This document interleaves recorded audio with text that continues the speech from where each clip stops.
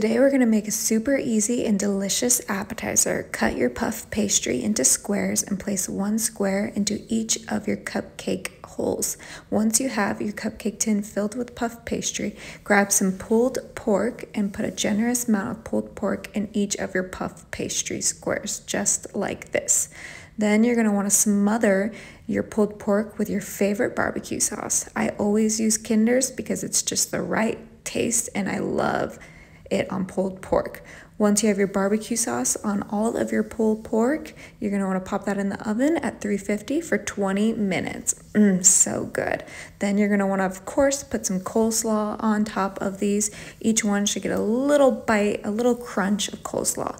Then we have the best appetizer you could ever make, and it was so easy. Enjoy!